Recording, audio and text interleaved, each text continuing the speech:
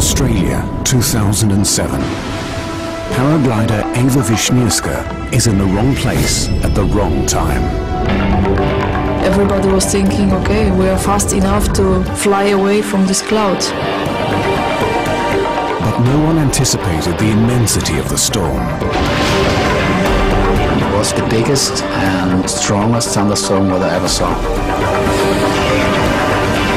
We knew we are playing with fire now. It was like a giant hoover sucking them up. This is the extraordinary story of a paraglider who cheated death. 10 kilometers above the Earth.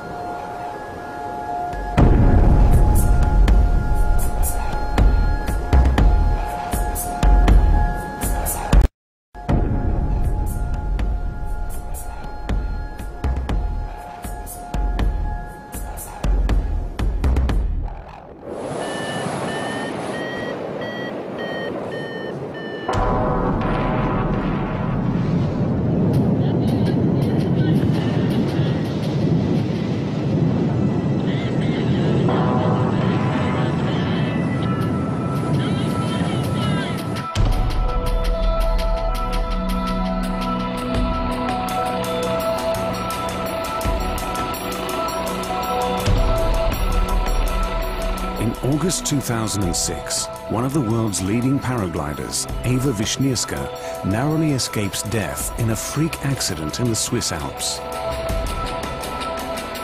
With a fractured pelvis, her dream of winning the upcoming World Championships in Australia seems over.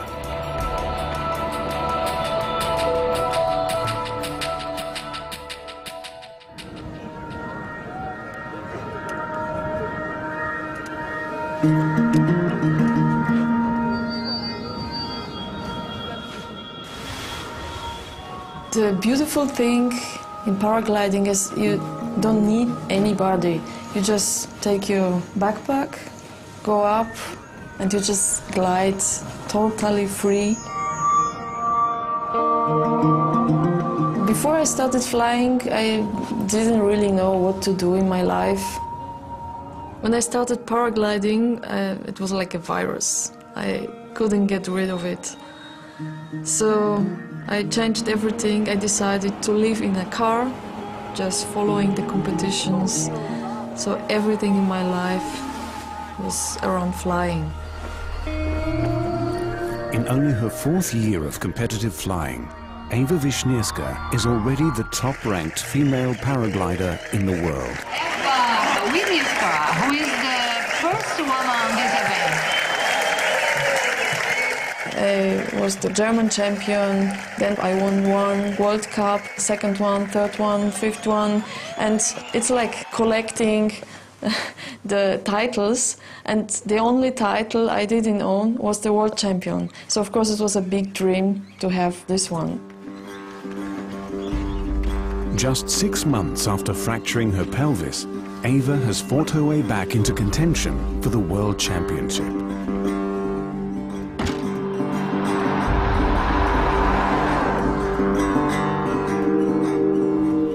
In just a few short years, the outback town of Manila has become a mecca for paragliders the world over.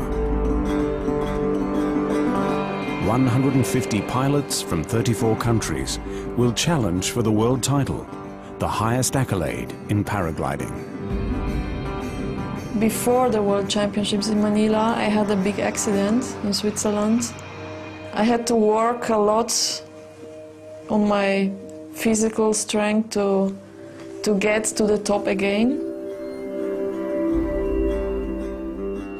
You're listening to Breakfast, ABC New England Northwest. A big hello to paraglider pilots from around the world in town for the Paragliding Championships. The forecast looking clear, variable winds, but some storm clouds brewing this afternoon. In the week before the World Championships, Eva and the German team are taking part in a cross-country event called the XC Open. I wanted to participate in the XC Open, to know about the area, where are the good places, where are the difficult parts, just to be prepared for the Worlds.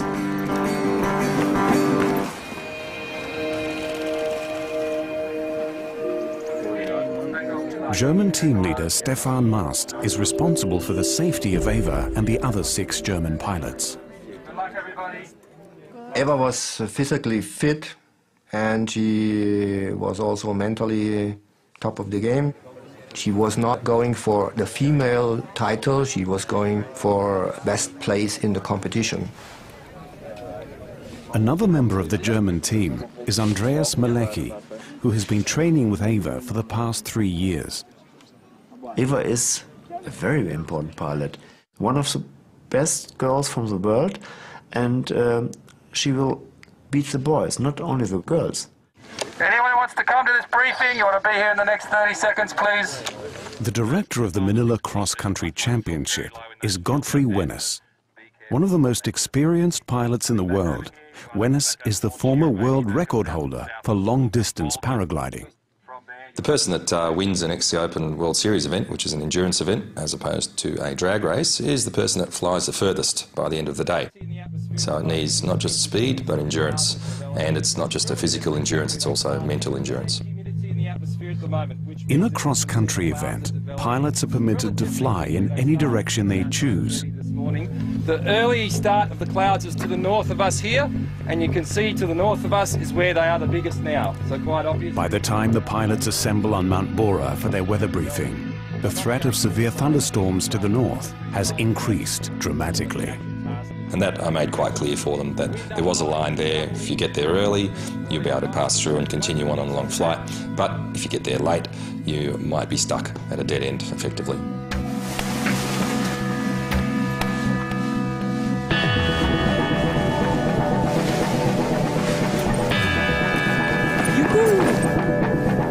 At 11:30, the pilots begin launching from Mount Bora.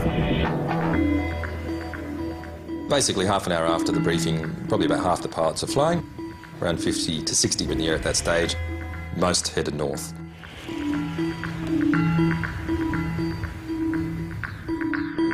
Paragliders use rising columns of hot air known as thermals to gain altitude. When cross-country flying, they make distance by climbing in these thermals and using the prevailing winds to glide down from one to another. Clouds in our game are of course lift, and the quicker it is, the faster you go on your average speed. So the guys are looking for the bigger clouds in order to maximise their cross-country speeds. To win that day, they would have definitely had to fly with full tailwind and fly towards the emerging clouds and get past it before it turns into a line of thunderstorms or indeed some larger cells for the bigger clouds in order to maximise their cross-country speeds. To win that day, they would have definitely had to fly with full tailwind and fly towards the emerging clouds and get past it before it turns into a line of thunderstorms or indeed some larger cells. After launching, the paragliders form into groups known as gaggles. Due to a southerly wind, most pilots in the first gaggle elect to fly north. With the clock already ticking, they need to quickly navigate past the areas of atmospheric instability that lie ahead.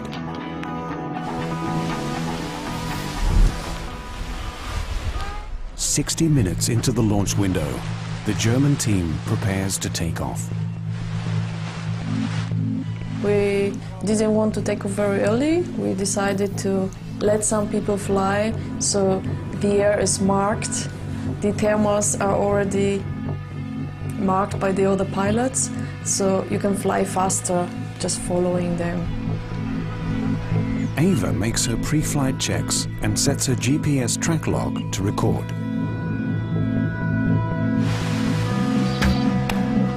As we realized we have a southerly wind, we knew we have to fly north between those clouds. But they were that far that at the moment at the takeoff, it was not really looking like a big danger. You could see the clouds forming and popping up all over the places, that there was more activity to the north, but there was no real thunderstorm or pre-thunderstorm seen at that time. But Eva's friend, Austrian paraglider Gerald Emerseder, is already concerned about the possibility of a thunderstorm.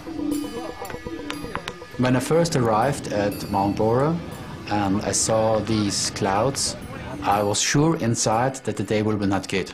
I was sure about the humidity. I was sure about the possibility of thunderstorms inside of me. I was sure. But this is the problem with competitions. I felt a little pressure because I was in a competition, and you go flying. Freak storms are one of the biggest risks to paragliders at the top of their game. It's the one element they can't control. Once in the air, they're in constant radio contact with their ground crews, who monitor the weather and follow the pilots cross-country to retrieve them from their landing points. The first time I radio Stefan was when I was at the cloud base. Hier ist Eva für Stefan. Ich bin 20 Kilometer vom Startplatz, Höhe über 2000 Meter und Flugrichtung Nord. Alles klar bei mir. The first part of the flight was actually easy. I followed the ridge north, and I think about 20 k's, then the ridge stops and the flatlands begins. At the time when people were launching and flying, and for the first hour or two of their flight, they thought it was a relatively standard cross-country day, very unremarkable in every respect. The group split up into two, so Eva was actually at the rear end of the lead group, so the front runners in her group were already through the section of clouds before the clouds started to get really big and strong above their heads. Gerald is now flying alongside Eva at the back of the lead gaggle. I knew about the problem with the clouds, but in a race we try to find good thermals. So on this day, our strategy was for our team to go between these clouds and to fly north as long as possible. 50 meters to their right is 42-year-old He Zhongpin, a member of the national Chinese team. Zhongpin had been flying since the 90s, and he was one of their senior pilots in the team, so the rest of the younger members of the team respected him. He was up there with the top pilots in the world, so he was right mixing it with them at that exact stage. A handful of pilots have successfully navigated a course past the developing storm. A small cloud in front of Eva, Gerald and Zhongpin stands between them and clear skies. It was clear that the lead group that Eva was in would be coming quite close to those larger clouds, and they'd be running a fine gauntlet between two of the larger cells. The clouds were really black and big, and I started to get worried about it. I started to get concerned. The two big clouds were growing really fast. We could see that it's getting very dark, so we knew we are playing with the fire now. But in front of us, the sky was looking really nice with nice cumulus clouds. Everybody was thinking, okay, we are fast enough to fly away from this cloud.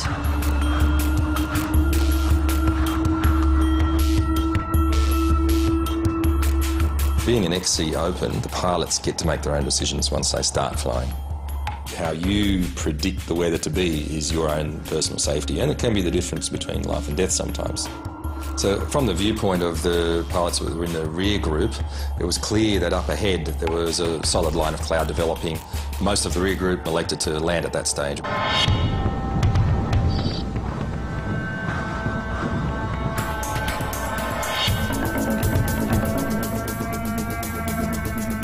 Nach 50, 60 Kilometern wurde es mir einfach viel zu heiß in der Luft. Also meine Schwelle war erreicht, wo ich einfach dachte, jetzt wird es zu gefährlich. Und dann funkte ich Stefan an und sagte, mir wird es jetzt zu gefährlich, ich gehe jetzt runter. Und in dem Augenblick habe ich dann gar nicht mehr realisiert, wo Eva dann auch war.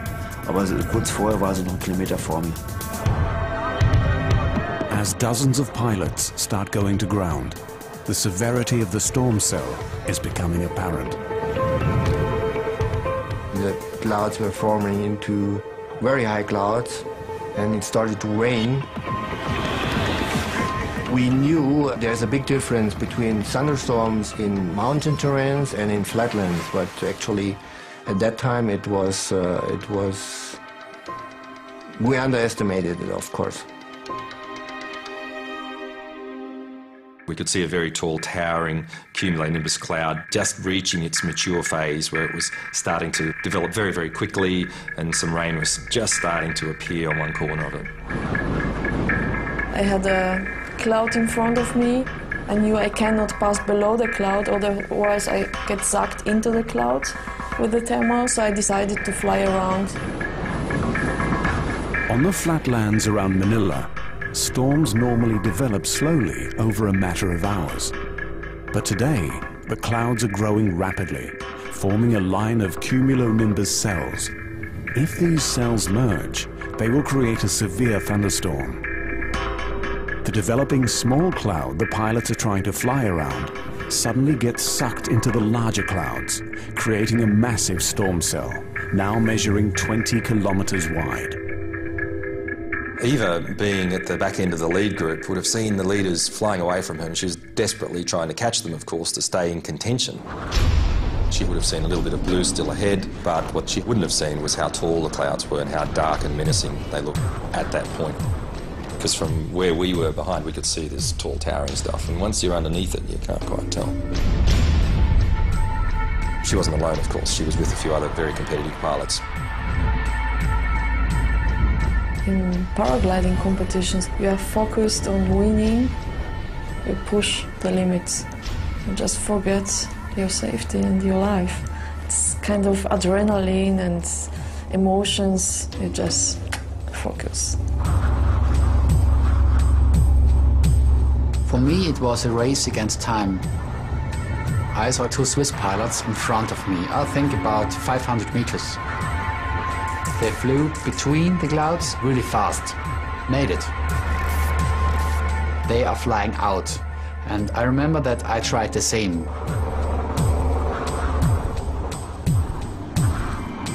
We were not fast enough.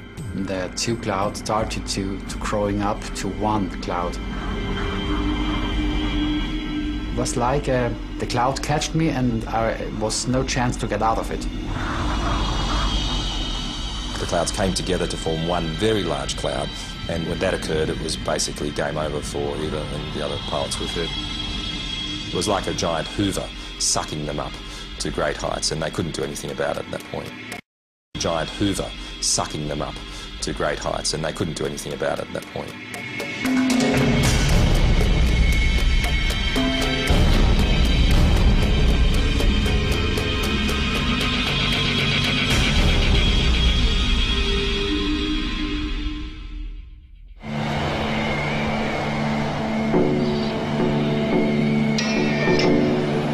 Suddenly I hit very strong lift and it sucked me into the cloud.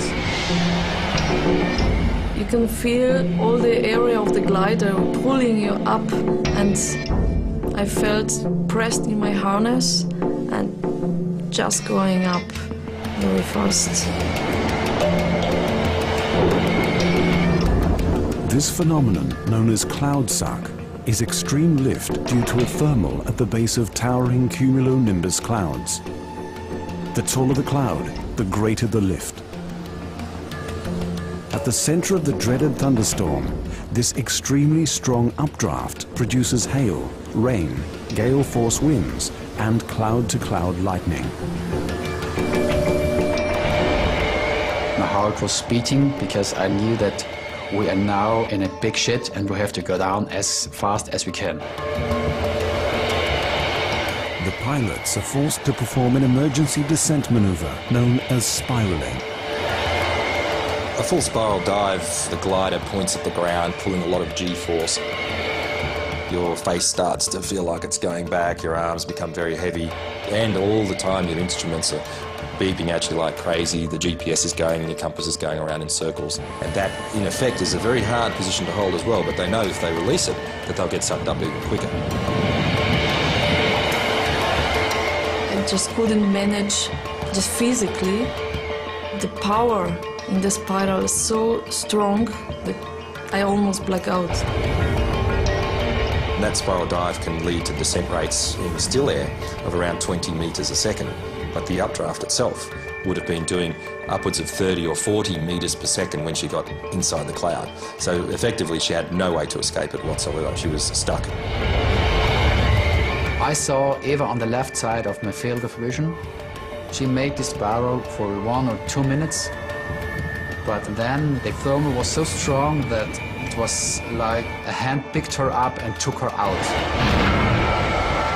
Moments later, Chinese pilot He Zhongpin is also sucked into the storm.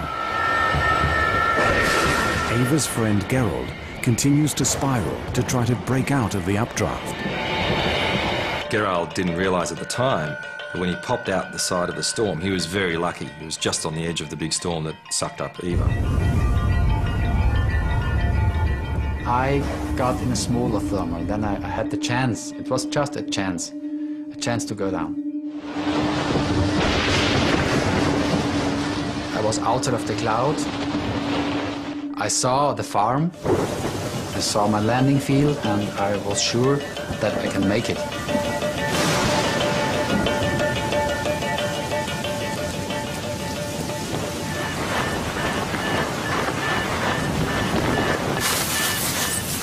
Landing near some old farm buildings, Gerald is forced to shelter from the fierce lightning storm. I ran to the other pilots to the shelter. The lightnings were so strong and the wind is blowing, and we realized that maybe we can have a problem with the lightnings.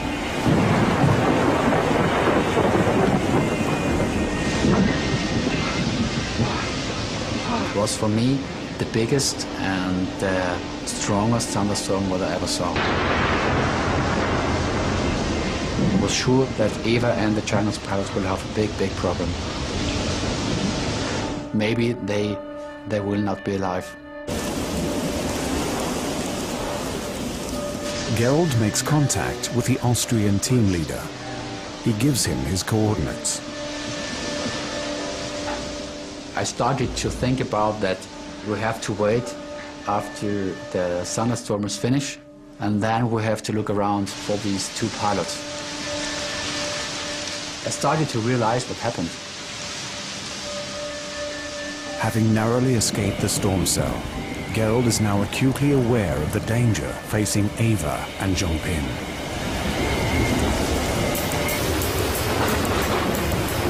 I was very scared to be inside this thunderstorm. It's like you are in the middle of the ocean and suddenly you have 100 sharks around you. You cannot do anything.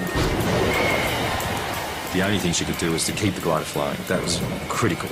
You don't know where you are in relation to the wing half the time because it's almost pitch black. So she's just trying to guess what's happening, feel the pressure in the brakes to understand if the glider's pitching forwards or backwards, with the hope in the background that maybe, just maybe, the storm might spit her out one side before it takes her up into the icy heights. In an extraordinary feat of endurance, Zhongpin has battled his way to the edge of the storm cell. All of a sudden, as he was a little bit further away from Eva and more to the edge of the storm cloud released him and he started to come down. And at that point, lightning struck.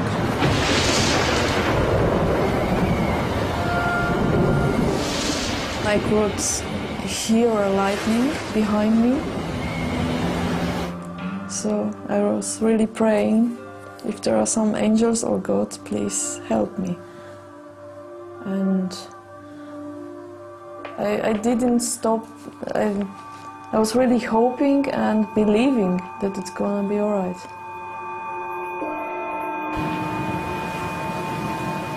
Driving the German retrieval van, team leader Stefan Mast remains unaware of the danger Eva faces. At that time, I didn't know where she is.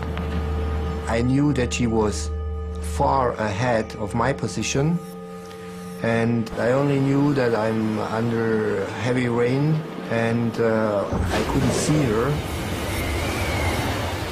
Eva makes a desperate attempt to contact her support team. Stefan,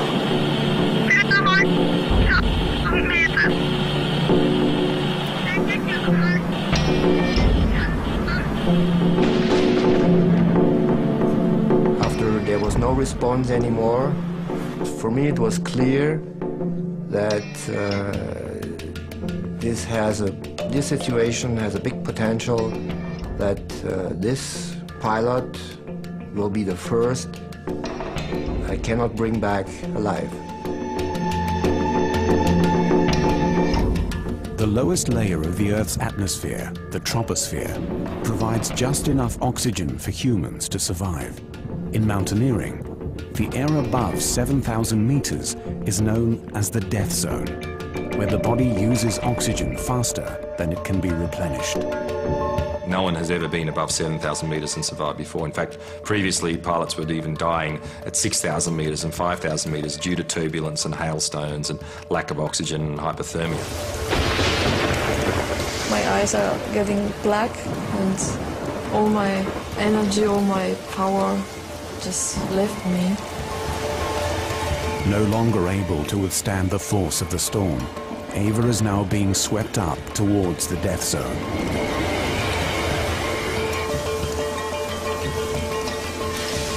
While waiting for the Austrian team to pick him up, Gerald calls Eva's team leader, Stefan Mast.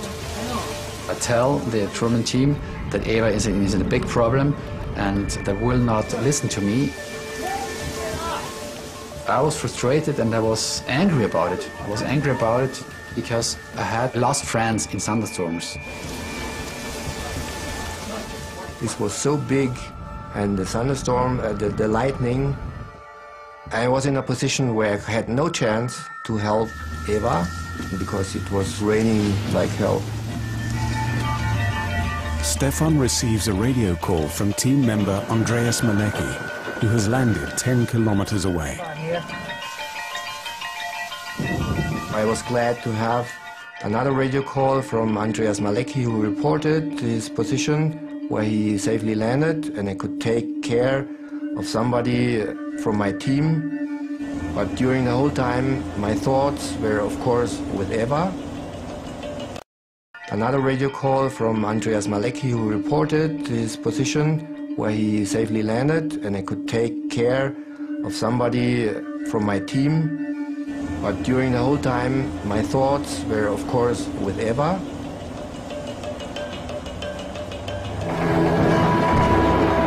Eva has now reached a height of almost 7,000 meters.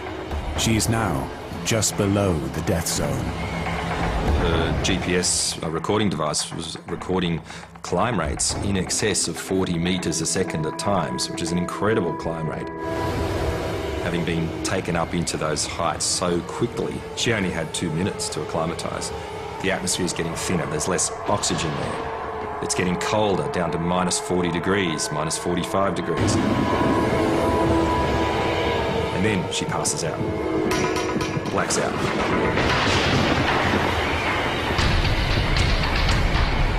No longer in control of her glider, Eva is now hurtling up through the storm at 100 kilometers per hour.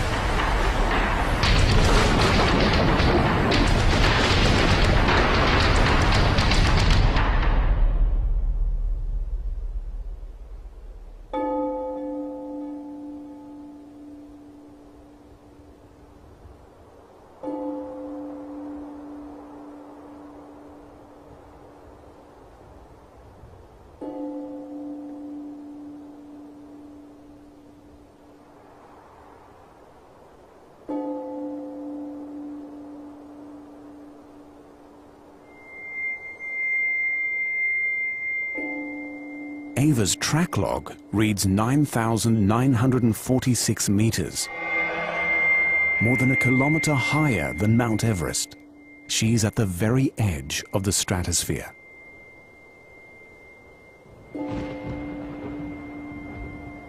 Exposed to temperatures of minus 55 degrees Celsius, her freezing body has lapsed into a hibernating state.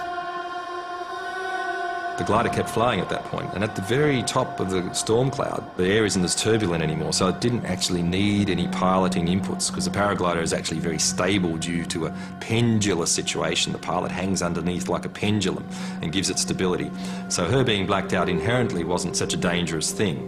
If anything, it might have even saved her life. The freezing temperature has slowed Eva's metabolism down. Her body now focuses its remaining resources on keeping her vital organs working. Lack of oxygen at that altitude, normally you would only survive 10 or 20 seconds. Mountaineers can survive at extreme altitudes in specialist clothing, with slow acclimatization and bottled oxygen. Eva, floating 10 kilometers above Earth, has only flimsy clothing and no life support. She should, in theory, already be dead. She needed to get down as quick as she could before the lack of oxygen and the temperature took its toll and killed her.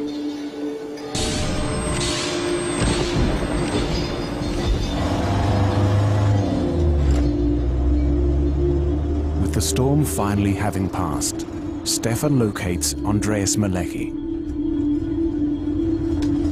Kam dann auch dann aus dem Auto raus und und machte eigentlich keinen guten Gesichtsausdruck. Und er sagte mir, Eva ist in der Wolke. We were aware that one of our pilots was missing, and he said that he thinks that we will not see her again.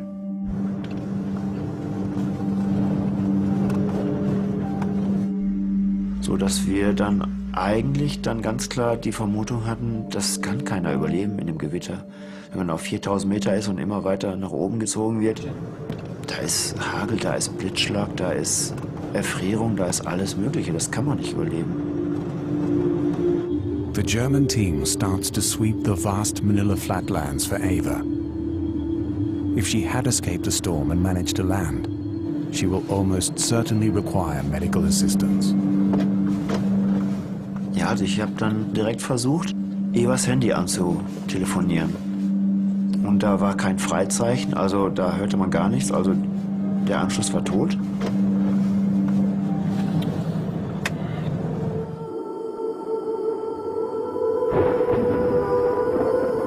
Unconscious, Eva has been floating at the edge of the stratosphere for nearly 45 minutes. No human has survived at this altitude for this length of time before. Even if Eva survives, brain damage and organ failure are now a real possibility. There's Eva at over 30,000 feet in the ice crystal zone at the top of a storm cloud, being suspended by 6 kilograms of nylon called a paraglider. Her body was slumped to one side as she was unconscious. As she was leaning to one side, the glider developed a turn, a very long, lazy turn, and that's evidence from what we saw on the track log. So for about 40 to 45 minutes, she was doing very large and very smooth 360-degree turns. At minus 55 degrees Celsius, Eva's wing has iced over, and her harness is now heavy with hail. Suddenly, the wing stalls and collapses.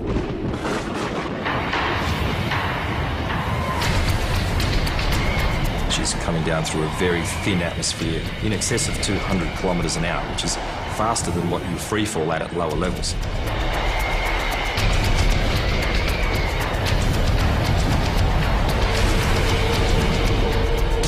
So short of the lines actually snapping, it doesn't get much worse than this. She hasn't got very many seconds to go before she runs into the ground. But after dropping nearly 3,000 meters, something miraculous occurs.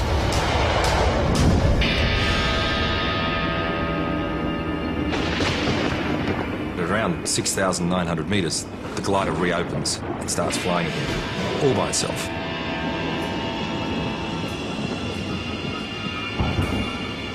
And Eva then at that point comes to. It's increased atmosphere, more oxygen, warmer conditions. Her body has reanimated itself, and she's got a last chance now to survive and get away from this cloud.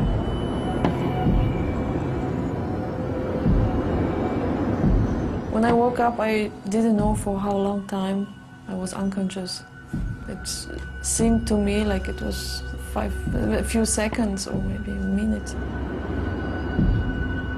I scratched the eyes of the screen of the GPS to see the altitude, and I was still on 6,900 meters. Ava is now just below the death zone. Disoriented and enveloped in thick cloud, she has almost zero visibility, and her glider is covered in ice. The worst thing was the amazing cold. I was still shaking, and I was just trying to fly straight. Now at the edge of the cloud, Ava is in danger of being sucked back into the storm cell. It's not over yet. She's still got to get on the ground to be safe. She might have been slightly delirious, and that's where instinct and experience comes into play when you do things in an automatic mode. She had the presence of mind and the stubbornness and the willpower to keep flying the glider and to make good decisions. That was really critical then for her not to do something silly like perform a manoeuvre that she might lose control in, for example. A lesser pilot may have not managed to do that under those circumstances. Keep flying the glider and to make good decisions. That was really critical then for her not to do something silly like perform a manoeuvre that she might lose control in, for example. A lesser pilot may have not managed to do that under those circumstances.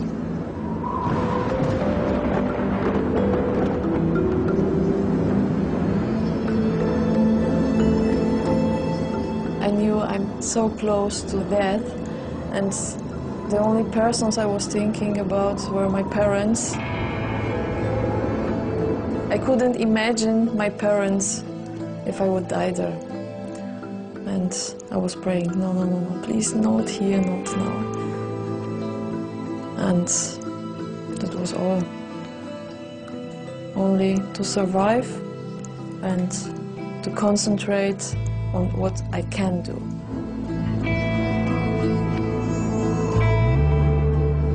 It was so cold that I realized I have to do something to get down faster, otherwise I will not survive. I decided to spiral, just soft to go down.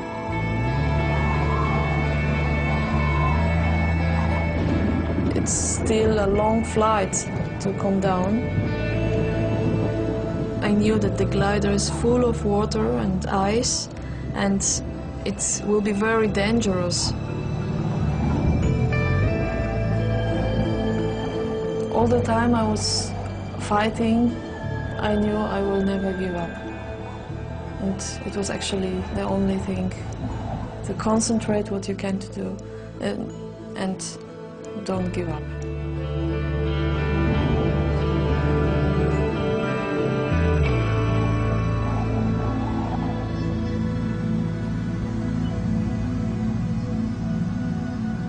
There was a rumor that one Chinese pilot was missing because there was no radio contact and nothing.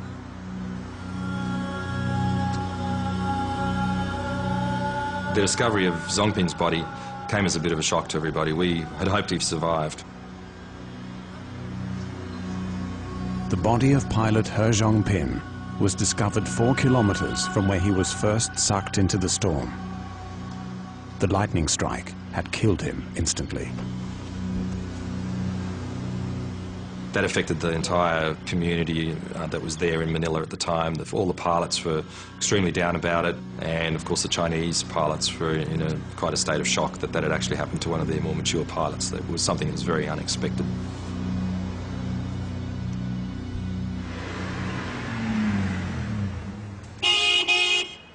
After 20 minutes, the storm has passed the Austrian pilots trapped in the barn. Now, under clear skies, the Austrian team leader reaches Gerald, and they begin their desperate search for Ava. We didn't know where we can look, but we tried to look around for the orange wing, maybe to see her.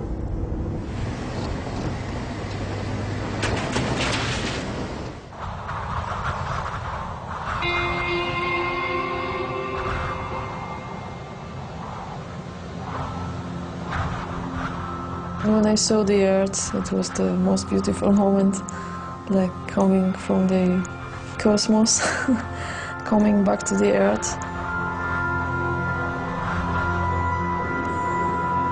After 45 minutes, slowly spiraling her way down, Eva is now 7 kilometers from where she was first sucked into the storm. I could see a small farm. I just turned against the wind and could land safely.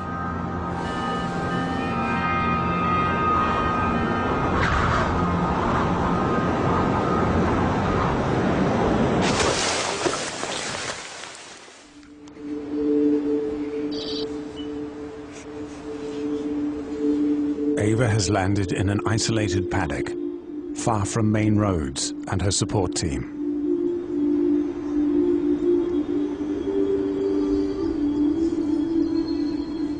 I didn't care about how long does it take to get home or if somebody's going to find me. I knew I survived and this was the most important. But I was so freezing that I was just thinking, what can I do to get warm?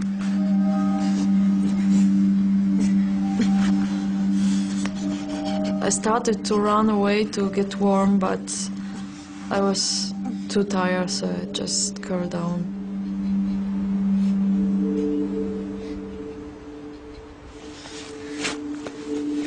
I tried again to use my radio because I thought it's warmer, maybe it works now.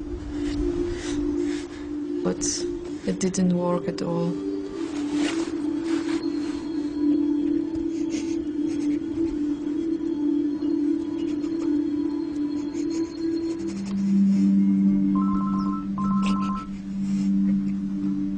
Suddenly I could hear my mobile phone. I forgot completely that I have it with me. Und da sagte ich auch direkt, Stefan, sag ich höre ein Freizeichen, was ich vorher nicht gehört habe. When I found it in my cockpit, I could hear Andreas Malecki, Eva. But the connection cut out.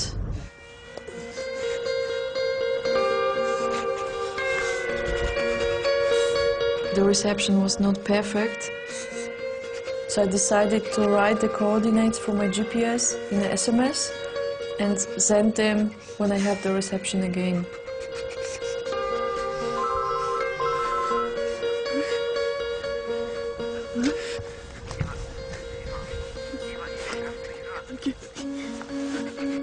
Ja, als ich dann Evas Stimme, so die ersten Worte von Eva am Telefon hörte, da passierte genau das, was ich jetzt auch verspüren. Ich bekam die Gänsehaut, das war einfach... Und sie sagte, mir ist kalt, kommt schnell. Sag ich, Eva, gib mir uns die Koordinaten von dir. 6, 5. I was so happy I have contact with my team and I could give them the coordinates. I knew they are coming.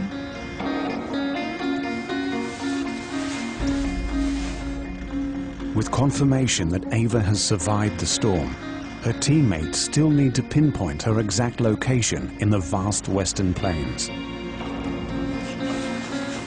Eva's core body temperature has dropped below that required for normal metabolism and bodily function. She is in danger of dying before help can reach her. The Germans suddenly realized that Gerold and the Austrian team are only 20 kilometers from Eva's location. When I found out that Eva is alive, I felt pressure to go there as quick as I can. I thought that the chance is very small that she will stay alive. Eva is alive. I felt pressure to go there as quick as I can. I thought that the chance is very small that she will stay alive.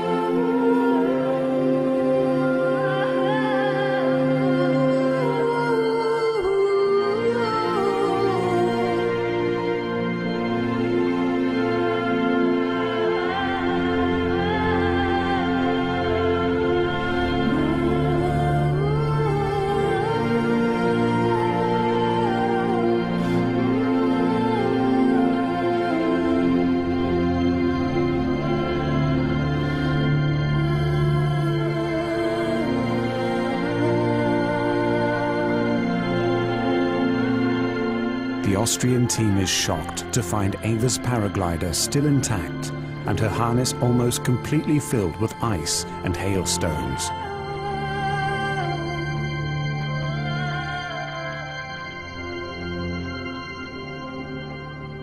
After some minutes, Stefan arrived with the other team pilots, and they were all happy to see me alive.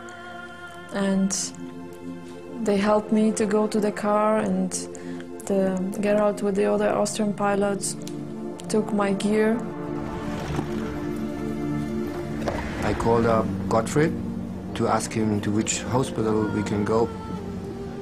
And on the back seat of the car, Eva was checking her GPS and she mentioned a few times that she was close to 10,000 meters.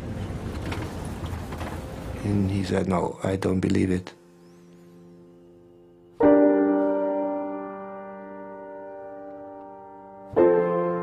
Die haben wir dann so einfach abgetan. So ein Gerät muss ja nicht optimal laufen, haben wir gedacht vorher. Aber hinterher, als wir diesen Track dann da wirklich minutiös ausgelesen haben und dann realisiert hatten, wie hoch die dann war, da standen wir dann da vor dem Computer und sagten, boah, so viel Glück das gibt's gar nicht, was die hatte. I remember that I was not surprised because I know how quick it worked inside the cloud, and I just remember that I was not surprised of the attitude, but I was, of course, surprised that she's still alive. Incredibly, Eva is discharged from hospital soon after arriving. Her only visible injuries are frostbite to her ears and legs. The doctor couldn't imagine I survived at this altitude, and he measured the oxygen in my blood and said, everything looks fine. He couldn't believe. So all the hail... Word quickly spreads about Eva's miracle flight. A paraglider has told of being sucked into a thunderstorm, frozen, then spat out. Was swept so high she suffered frostbite and passed out, but incredibly she caught in a thunderstorm in Australia whilst training for the World Championship. A second paraglider, a Chinese man, died in the storm. The euphoria surrounding Eva's survival was tempered by the tragic death of He Zhongpin. The tight-knit paragliding community was stunned. A lot of people focused on the survival of Eva, forgetting a little bit about the fact that someone had actually died as well. We actually didn't fly the next day as a result of the hearing the news that he was found deceased.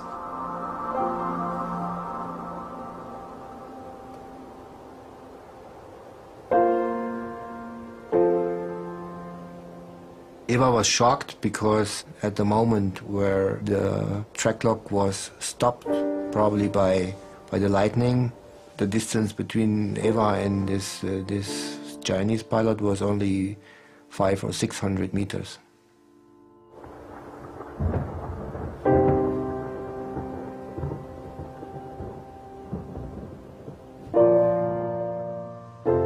I knew that what happened was the result of my mistake, and I knew in the future I have to take my decisions on myself and don't look what are the others doing.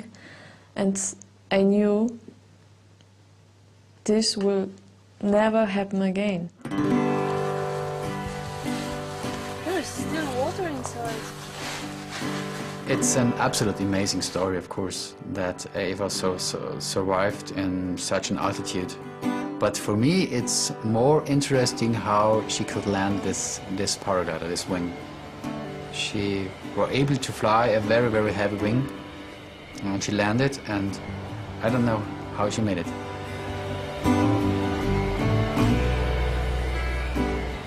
This is incredible, unbelievable. She survived, she wanted to live, and she wanted to go further. Das gibt's kein zweites Mal sowas, dass man das überlebt. Und einem noch so gut geht danach. Also das war auf jeden Fall ein Wunder.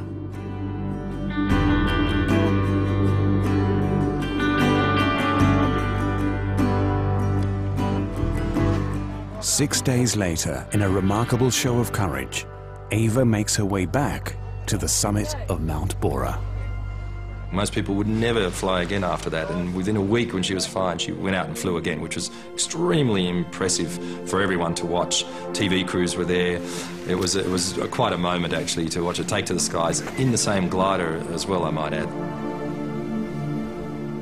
For us, that was the miracle.